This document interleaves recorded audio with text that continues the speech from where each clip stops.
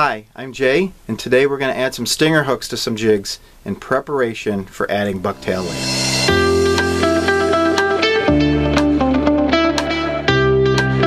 Today we're going to tie stinger hooks and prepare them to tie onto the jig itself before we add the hair. The stinger hook that I use on jigs that size, I'm using a Mustad 3399. The line is a 25-pound. It's just the Berkley Trilene big game. You could use something similar. The same with hooks. If you have a thin wire number 6 hook, would work perfectly of any other brand. I snip pieces of line that are about 5.5–6 inches long. You can snip a whole bunch of these all at once, or you can just do one at a time. An important thing to note about this vise is that the jaws are horizontal and parallel to the tabletop. This will aid with the tying of the line to the hook, because all that pressure is just coming parallel to the table. We don't need jaws that are at an angle, like if we're adding hair on a dry fly or something like that. So we'll begin very simply. We're going to snell these. I begin by placing the tag end through the eye of the hook from the underside facing to my right, and then I will bring the tail end and I loop it up and I put it in between my fingers. So now I have the tail end of the line on the bottom of this hook shank, and then I have the end of the line on top of the hook shank in between my fingers. Then I can take that loop and you give it 5 wraps, minimum of 5 wraps, 6 if you're comfortable with that. If you go more than that, the line kinks up a little bit. With this thickness of line, again, I'm using a 25-pound Berkley Trilene, and I use just a small pair of pliers to help grab the tag end of this line, and I just can pull that knot straight, nice and tight. I can snip off this piece here, and then usually just to save time I will snip off this line at roughly 4 inches. Usually when I'm tying for orders, I will sit and I will tie 7 or 8 dozen of these and then just keep them in a box for whenever I get the need to tie up some bucktail jigs with stinger hooks.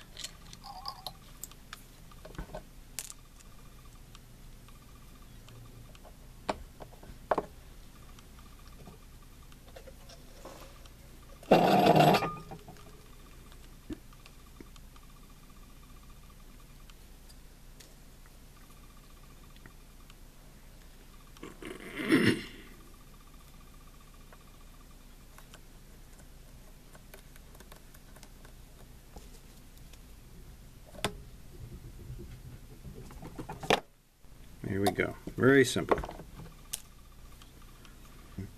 We're going to use size A thread. Color doesn't matter. This happens to be orange. We're going to begin by locking this on in the center of the hook shank, about halfway down towards the bend. So I just added 3 or 4 wraps on top of that line. I snip my tag end, and then I can, with loose wraps, walk it down to about the point of the hook.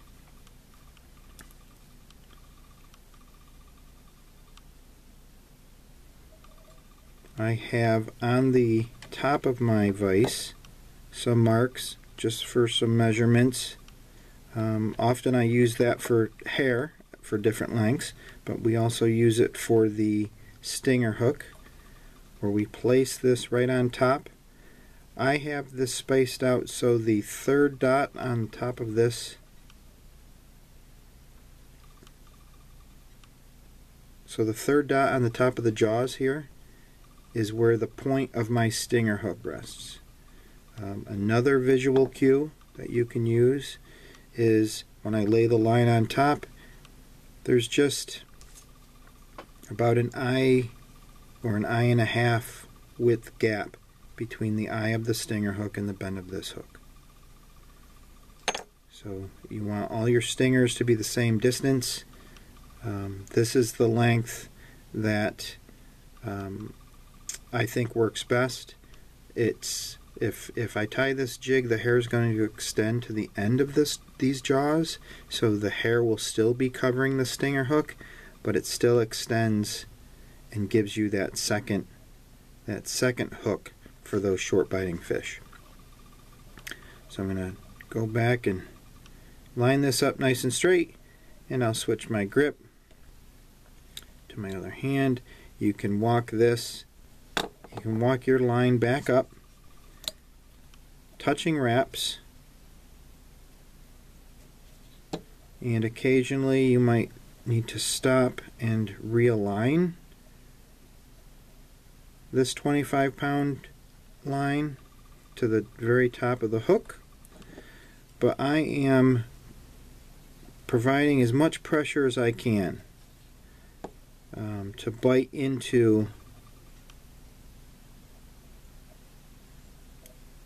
this fishing line and touching wraps, so that when there is a fish on this trailing hook, it acts very much like one of those Chinese torture toys where you can't pull your fingers out because the harder you pull, the tighter it becomes. So that's what's going to happen with these threads here. Now that I have this on top of the hook aligned nicely, you can see that this 25-pound test line extends past the head of the hook. That's where I can take my scissors and I will snip that so it falls just behind the head of the jig. I can finish with my touching wraps.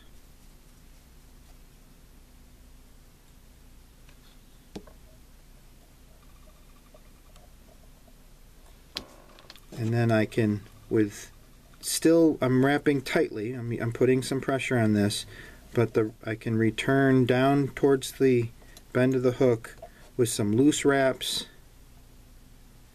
And here you can just, there's a choice. Here there's a choice. I could stop this here and tie it off. Occasionally I will wrap it farther back to give this stinger hook less flexibility. If I lash it down closer to the bend of the hook, there's not as much of a tail here.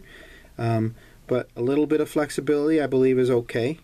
It also gives you an opportunity to place that stinger hook. If you had a big piece of worm night crawler on there, you can put the hook in the bait, both hooks. So I'm just going to walk it past, just 2 wraps past that first layer, and then I'll bring it back, loose wraps, just about a quarter of the way. And just like with finishing off my collars, I'm going to make a loop of thread, place it under the jig and underneath my last wrap.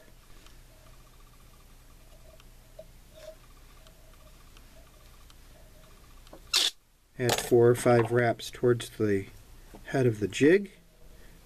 You can snip your thread and place that tag end through the loop and pull it through. Now since this thread is going to be covered by hair, if you wanted to whip finish this by hand and just wrap it with your fingers, or you use a whip finish tool, that's going to be totally fine, because this is all going to be covered by hair, and the knot itself is not holding that thread in place. It is locked on because we did wrap it appropriately before finishing it off, But the final step is to take your head cement. I'm using a lacquer-based head cement, thinned just so it will saturate the threads and soak through those 2 layers. Okay, so I'm going to take the head cement and I'm going to coat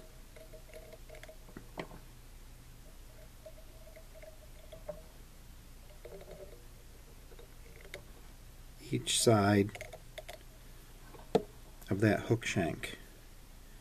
If there's any drips,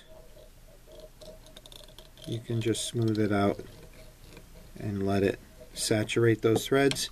And there you have it. I'm going to set this on my rack to dry.